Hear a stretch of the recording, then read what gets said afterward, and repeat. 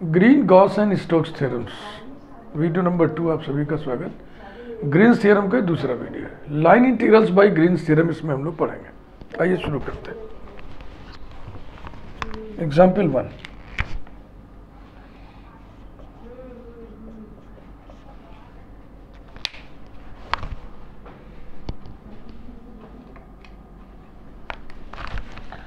दो तरीके के एग्जाम्पल्स हमको देखना है। एक तो ग्रीन्स थ्योरम की मदद से लाइन इंटीग्रल्स को इवेलुएट करना, दूसरा ग्रीन्स थ्योरम को वेरीफाई करना।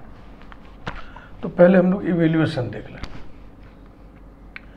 Show that the area bounded by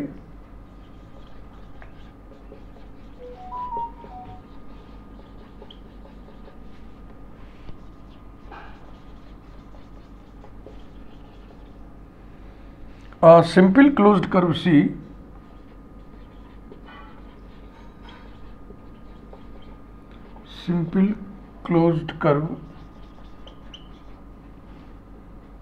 capital C is given by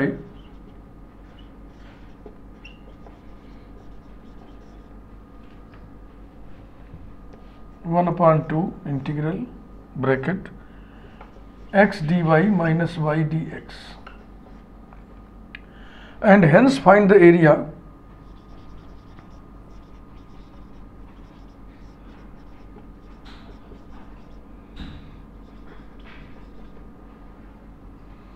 bounded by an ellipse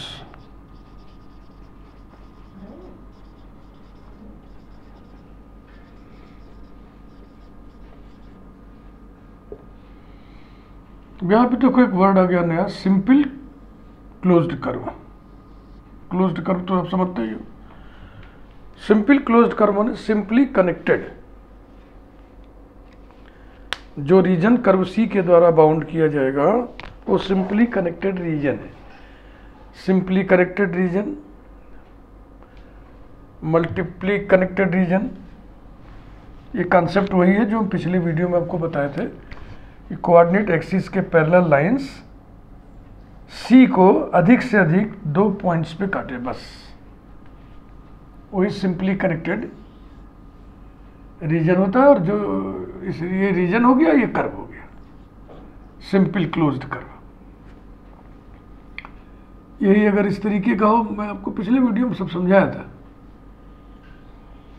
ऐसा, तो ये डबली कनेक्टेड, इसको यहां से एक कट लगा करके 2 हिस्सों में बांटना पड़ेगा।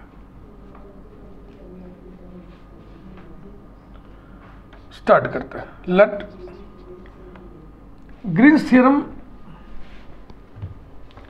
यहां पे किनारे हम लोग लिख दे रहे हैं, integral over C closed curve C Sai D x and Sai D x plus phi D Y equals to double integral over are del phi upon del x minus del psi upon del Y. ये दिमाग में बैठा लो आप। जैसे जो D Y का coefficient है उसका एक्स के रिस्पेक्ट में पार्शियल डेरिवेटिव, जो डी एक्स का कोफिशिएंट है उसका वाई के रिस्पेक्ट में partial derivative difference, del phi upon del x minus del psi upon del Y D x D Y. वैसा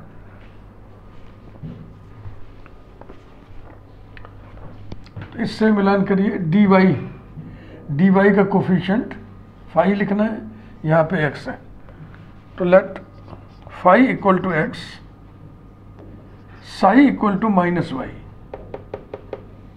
साई डी एक्स, मिलान कर लीजिए इसको। Then bye Green's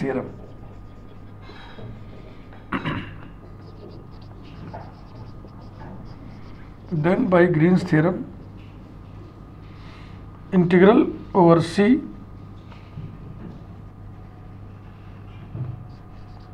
x D Y minus Y D x equals to double integral over are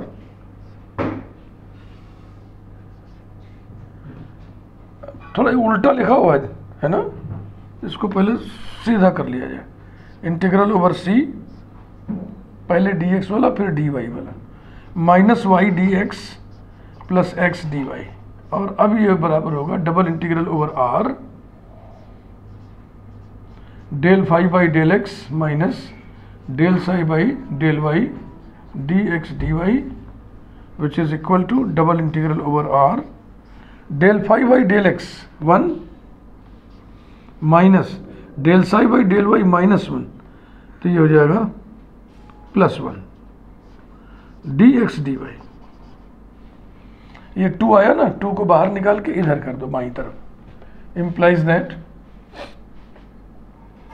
double integral over are, side change कर रहे हैं, transpose कर दे रहे हैं, double integral over R D x D Y equals to 1/2 integral over C x D Y minus Y D x, and it is nothing but area bounded by closed curve C. Area by double integration का यही formula होता है, तो ये हो जाएगा area S equals to 1/2 integral over C x D Y minus Y D x. यही है, पहला पार्ट हो गया।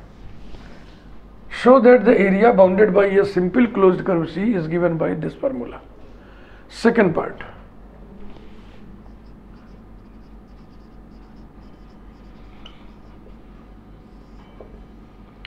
इलिप्स का इक्वेशन पहले लिख दिया जाए,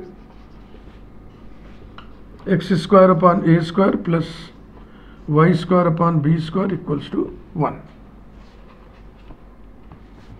पैरामेट्रिक इक्वेशन से लिख देता है।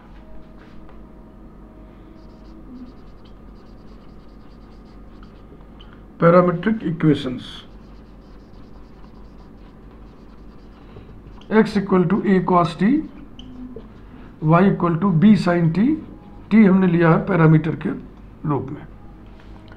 Therefore, area bounded by the ellipse is S equal to 1/2 integral over C x dy minus y dx।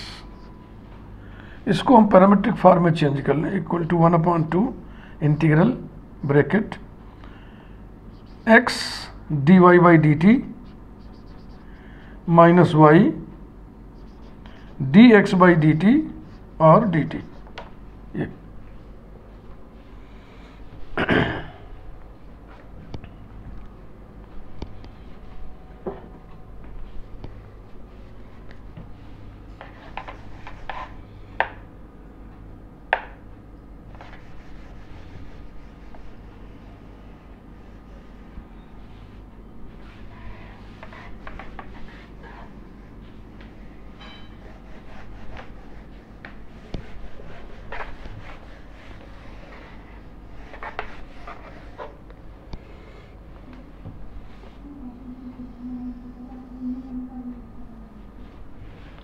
implies that s equal to 1/2 integral bracket x into dy by dt b cos t, x की value भी लिख दो a cos t into b cos t minus y b sin t into dx by dt minus a sin t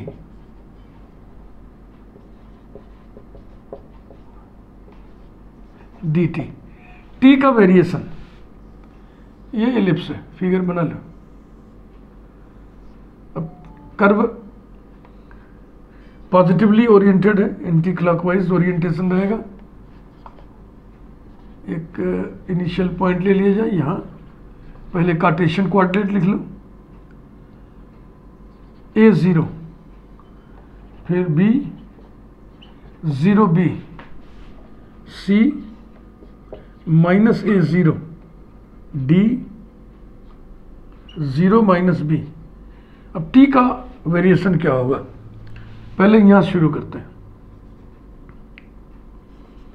x equal to a y equal to 0 implies that, ये देखो x equal to a रखोगे तो cos t equal to 1 आएगा, cos t equal to 1 और y 0 रखने sin t equal to 0 आएगा। तो इन दोनों को साइमल्टेनियसली सॉल्व करिए, कॉमन सोल्यूशन कितना आएगा, t इक्वल टू 0। स्टार्ट लीजिए, t का वेरिएशन 0, ठीक है ना। फिर यहां पे आए, यहां पे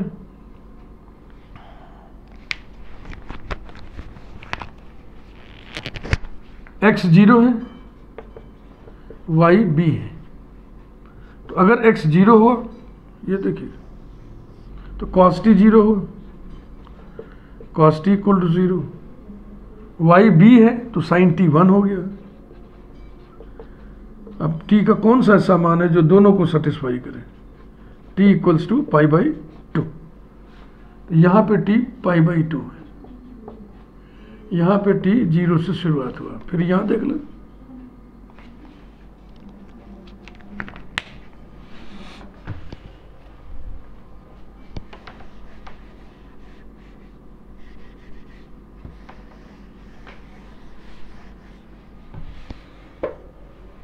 ये पैरामीटर का वेरिएशन है, पोलर एंगल नहीं है कि आप यहाँ पे 0 यहाँ पे से घुमा पाई बाई 2।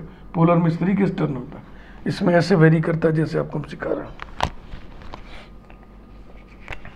नेक्स्ट सी पर आइए, x equal to minus A, Y equal to 0 means x equal to minus ए रखेंगे तो cos t हो जाएगा -1, और y 0 रखेंगे तो sin t हो जाएगा 0। तो t आ गया पाई, क्योंकि cos पाई -1 होता है, sin पाई 0 होता है। तो यहाँ पे t इक्वल टू पाई हो गया। अब यहाँ पर देखें,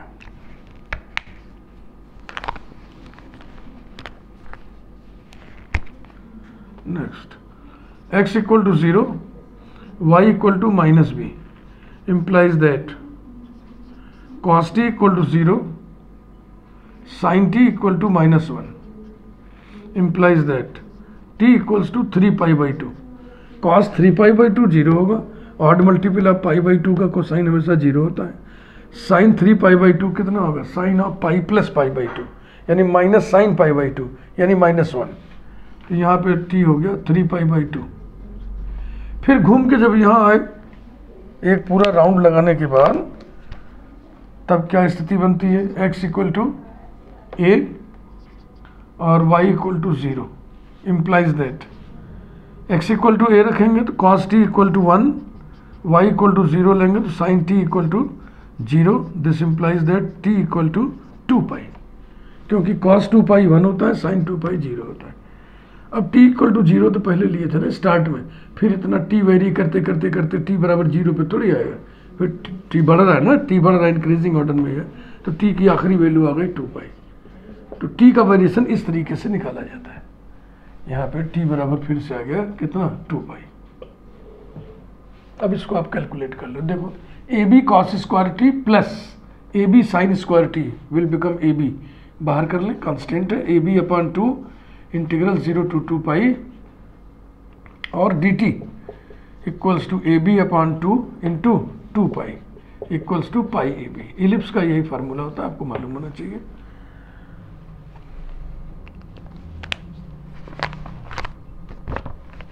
एग्जाम्पल 2,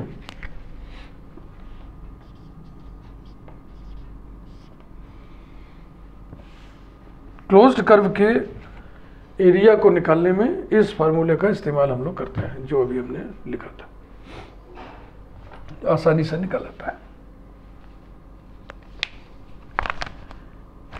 इवेल्युएट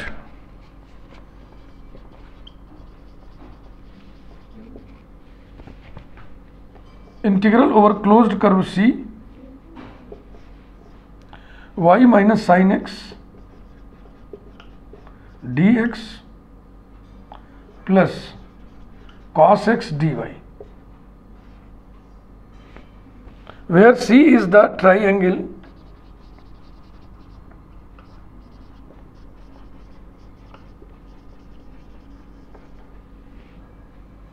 formed by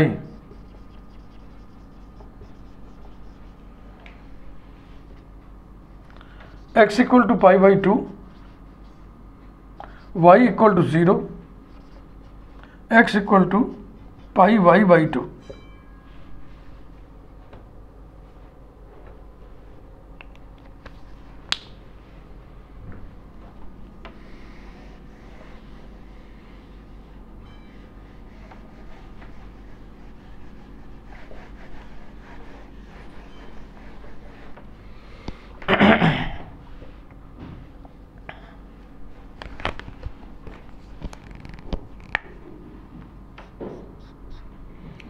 पहले आप ट्रायंगल बना लो।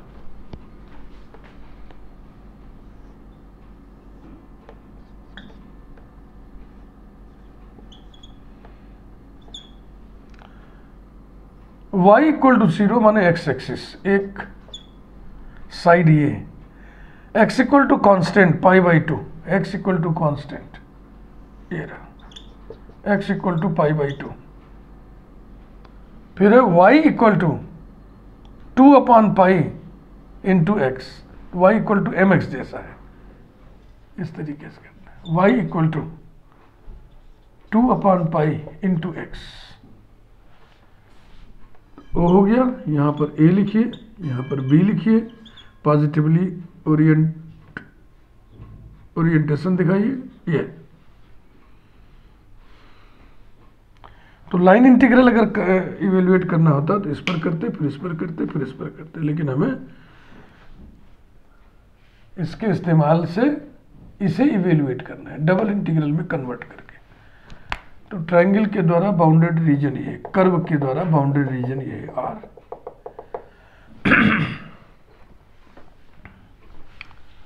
मिलान करिए, dx के कोफिशिएंट को क्या लेंगे हम, Sai, Sai equals to y minus sine x, phi equals to cos x, del psi upon del y equals to minus कुछ नहीं, इक्वल्स टू 1, पार्शियल डेरिवेटिव है भाई, del phi upon del x equal to minus sine x. By Green's theorem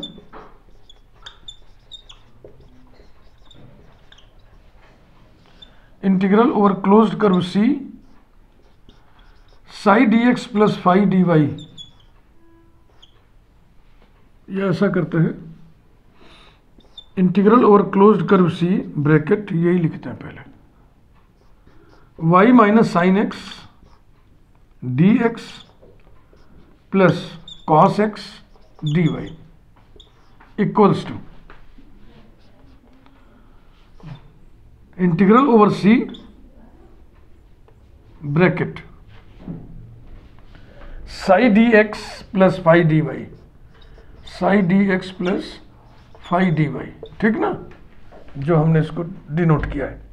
अब फिर इसकी value इतना लिखिए, equals to double integral over R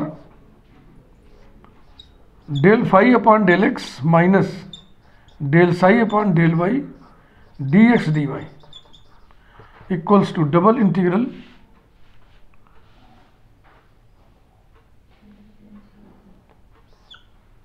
del phi upon del x minus sine x minus 1 del psi upon del Y D x D Y, D x D Y. अब double integral ये मैंने शुरू ही पहले video में बता दिया था, multiple integral आप पूरा पढ़ लो, लाइन इंटीग्रल पढ़ लो, सरफेस इंटीग्रल पढ़ लो, वॉल्यूम इंटीग्रल पढ़ लो, बढ़िया से खूब अच्छी तरीके से पढ़ लो, तब इसको शुरू करो, इस प्लेलिस्ट को, green Gauss and Stokes theorems. D x D Y अगर है तो हम वाई एक्सिस के पैरेलल स्ट्रिप लेते हैं और इस स्ट्रिप से हम लिमिट्स के दो जोड़े दो प्रकार से निकालते हैं। एक स्ट्रिप को एक्सपेंड करना है, इतना एक्सपेंड करो कि पूरा reason in between two lines आ जाए। इन दोनों लाइंस के जो इक्वेशंस होंगे वो बाउंड्रीज का एक पेयर बनाएगा। तो इसका इक्वेशन हो गया x इक्वल टू 0, इसका इक्वेशन क्या होगा x इक्वल टू π/2 लिखा हुआ है सीधा सीधा।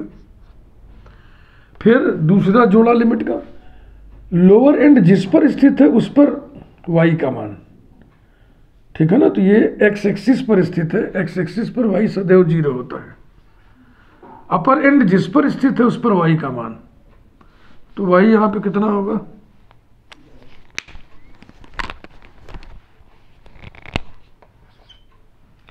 y होगा 2x/π। बस अब इसको कैलकुलेट कर लेना है, हो गया।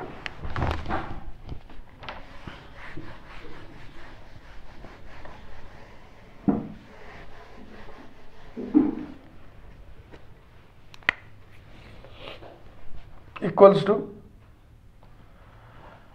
माइनस बिल्कुल बाहर कर लें, इंटीग्रल 0 to π/2 लिखा है, 0 to π/2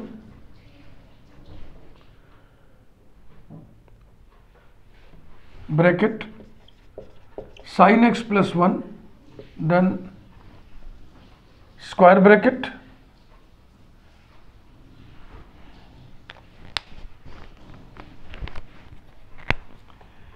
इंटीग्रल 0 to 2x/π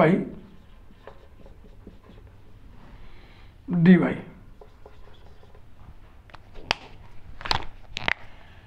और फिर dx, यानी कि पहले हम y के रिस्पेक्ट में इंटीग्रेट करेंगे, जो आएगा उसको x के रिस्पेक्ट में इंटीग्रेट कर देंगे। तो इसका कितना आएगा, इसका आएगा 2x/π, तो -2/π, ये 2/π बाहर हो गया, इंटीग्रल 0 to π/2 और x आएगा, तो हो जाएगा x sin x plus 1 और dx। ये रहा।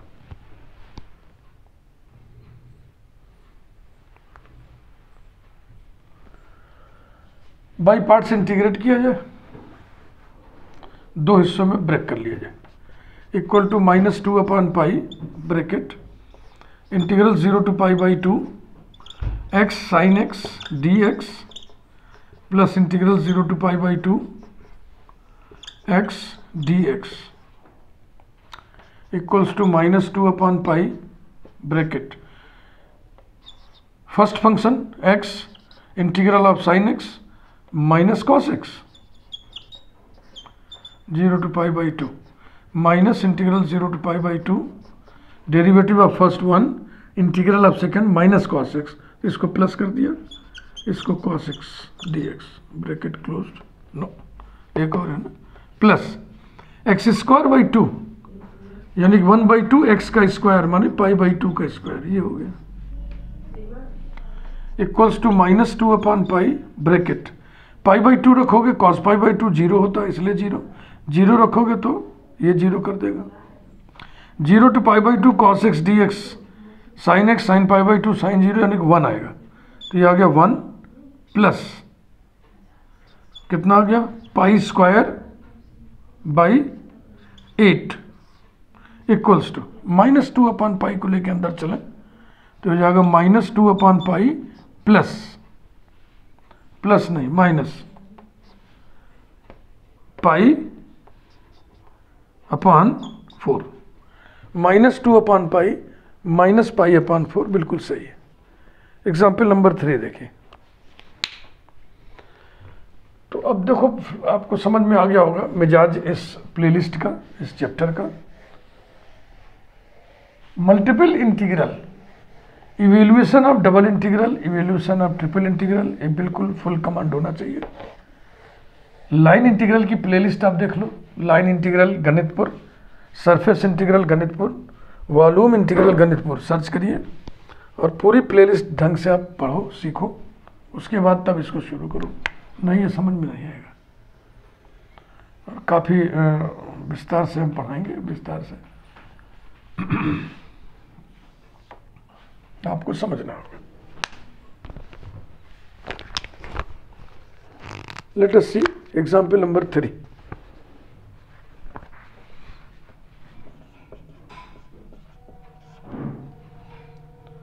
अब वेरिफिकेशन में क्या होगा ना, इस इंटीग्रल की वैल्यू अलग निकालो, इसकी वैल्यू अलग निकालो, दोनों को बराबर दिखाओ, हो गया सत्यापन verification. Find integral over C 2x² minus y² dx plus x² plus y² dy,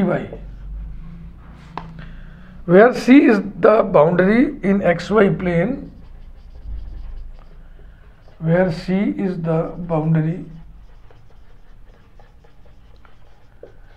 in xy plane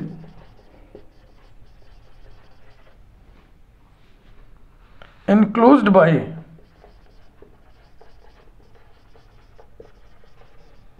x-axis and the semicircle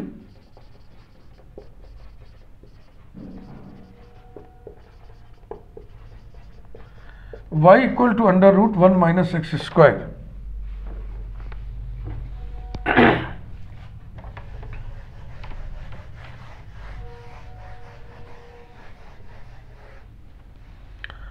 अब एक छोटी सी बात आपको समझा दें जो कि इंटरमीडिएट स्तर पे ही समझा दिया जाना चाहिए था, आपको समझ लेना चाहिए था। एक हम सर्किल लिख रहे हैं, इस equation x square plus Y square equals to 1। इसके 4 हिस्से हैं, 4 पोर्शंस हैं। देखो कौन कौन से। y equal to under root 1 minus x square, y equal to minus under root 1 minus x square, x equal to under root 1 minus Y square, x equal to minus under root 1 minus Y square. ये दोनों मिलके हो जाएंगे y equal two plus minus under root 1 minus x square, और ये दोनों हैं x equal two plus minus under root 1 minus Y square. इसी से निकलेगा, देखो ध्यान से। Y square equal to 1 minus x square, तो y equal two plus minus under root 1 minus x square. X square equal to 1 minus Y square, x equal two plus minus under root 1 minus Y square.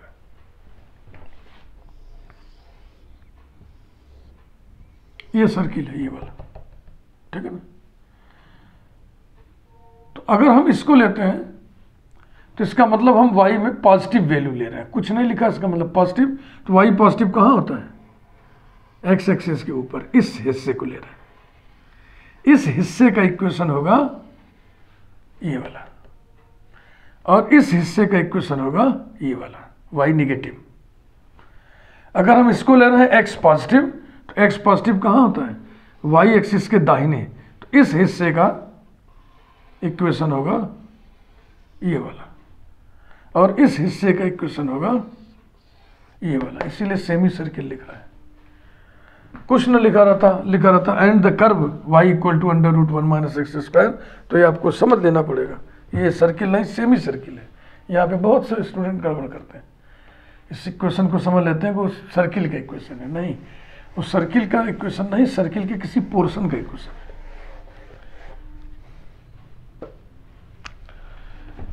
Solution start करें। dx के coefficient को हम साई बोलेंगे, psi equal to 2x square minus Y square, और dy के coefficient को 5 बोलेंगे। 5 is x square plus Y square. Del psi upon del Y equals to minus 2y, del phi upon del x equal to 2x। Now integral over c 2x square minus Y square dx plus x square plus Y square dy, ये हो गया integral over c।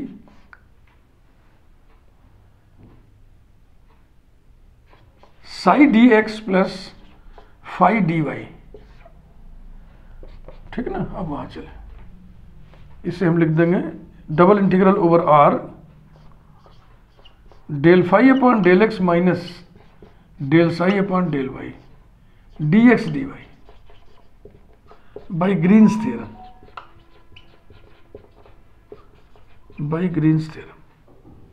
Equals to double integral del phi upon del x 2x minus 2y, तो ये plus 2y dx dy। अब ये boundary खींचिए,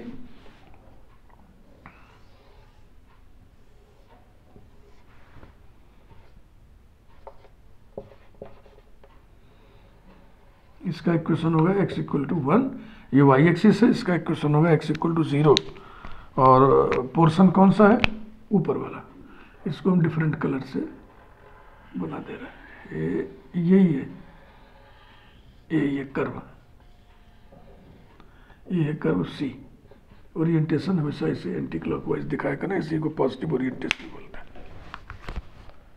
ठीक है भाई, तो यही रीजन है।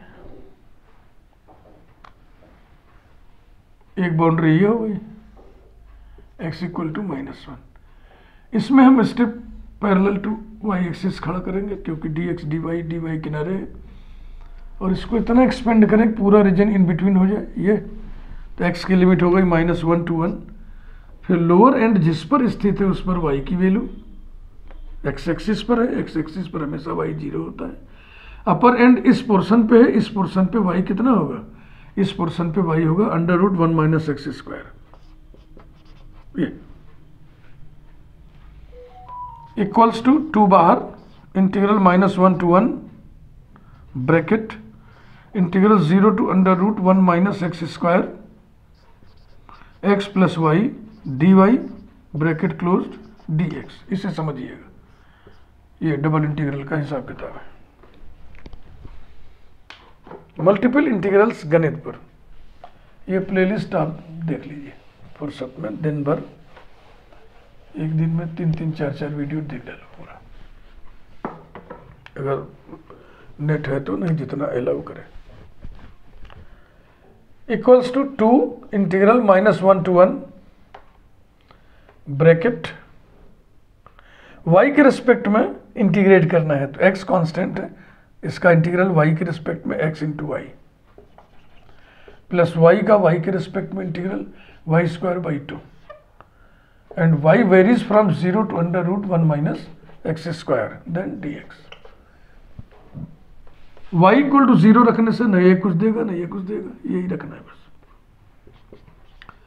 2 integral -1 to 1 x × √1 - x² plus 1/2 × 1 - x² dx equals to 2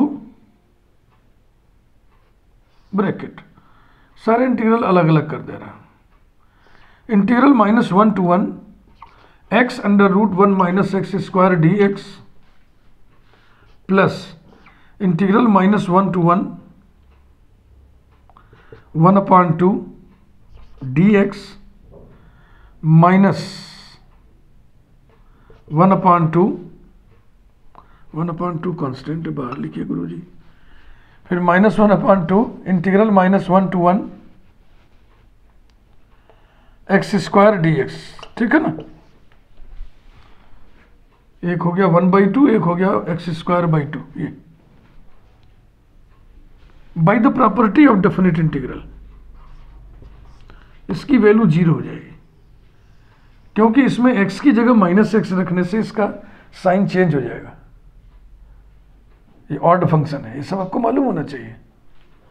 0 और इसका सीधा सीधा लिख लो plus 2 × 1/2 integral 0 to 1 dx, property of definite integral. वहां भी property of definite integral, x की जगह -x रखने से कोई असर नहीं पड़ेगा, तो -2 × 1/2 इंटीग्रल 0 to 1 x² dx आप लिख दें by property of definite integral. कौन सी प्रॉपर्टी मैं याद दिला दे रहा हूं, यह सब इंटरमीडिएट की बातें हैं भाई।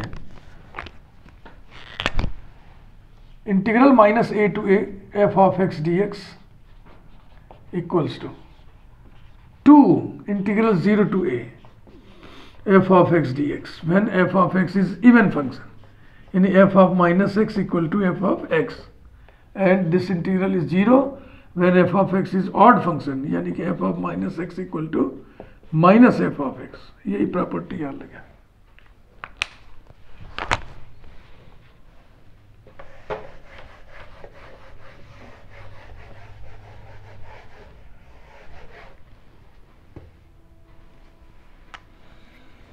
इक्वल्स टू 2 ब्रैकेट में ये 1 हो गया, और इस इंटीग्रल की वैल्यू कितनी आएगी 1, तो सिर्फ 1 लिख दिया। -2 कैंसिल हो गया, x³/3 आएगा, फिर लिमिट रखेंगे तो 1/3 आएगा, 1/3 इक्वल्स टू 2 × 2/3 इक्वल्स टू 4/3। बिल्कुल सही।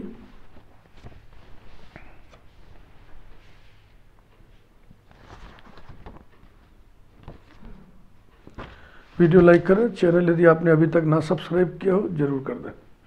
बातचीत अभी जारी रहेगी। ये प्लेलिस्ट काफ़ी हैवी प्लेलिस्ट, धीरे धीरे धीरे धीरे करके बनाएंगे हम लोग, बढ़ाएंगे। Thank you.